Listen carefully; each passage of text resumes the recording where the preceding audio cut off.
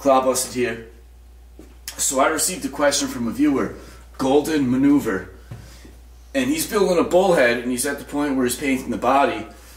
And this guy really knows his stuff. He's really detailed and meticulous. I can tell by the comments and questions he's left me that he really does a lot of research before he does something. So I kind of took it as an honor when he asked me a question about a bullhead.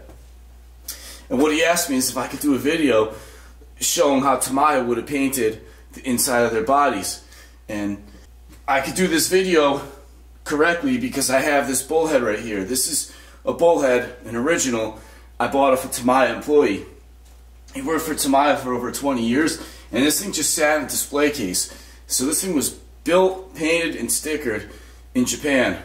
So it's perfect. It's the best example of what Tamiya would have, how they did it back then. This is like a Tamiya time capsule in a way.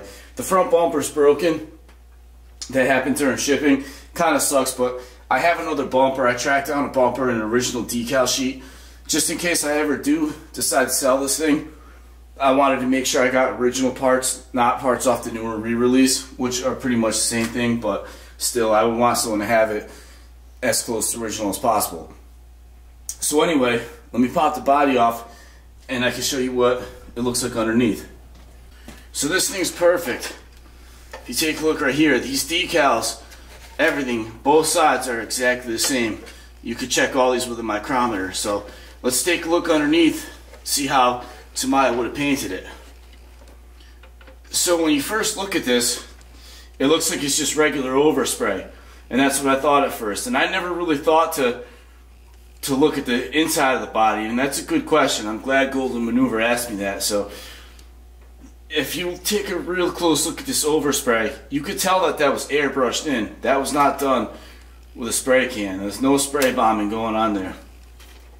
So you could tell with the overspray that what they did was they edged this. They painted all the edges, and that's how they got the overspray. So I don't think that they really paid close attention to in here. I think they just paid attention to the edges here, inside the wheel wells,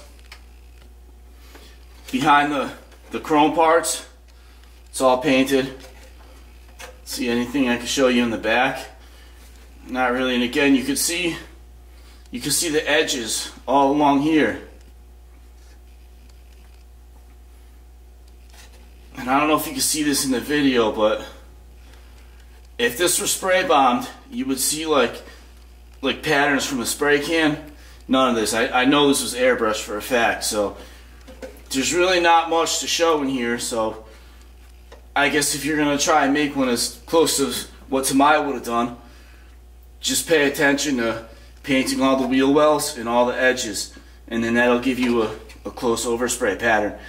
Whether you're using an airbrush or a spray can, doesn't really matter.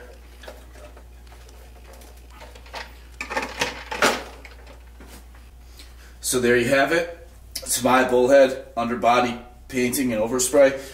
But if this were new and I was going to paint it myself, I think I would probably paint the inside of the body black.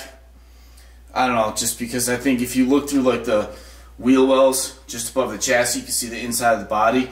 I kind of like it when they're black, but if you're building something to replicate what Tamiya would have did, there you have it. And I hope that answered any questions. Take care. Thanks for watching. Like and subscribe.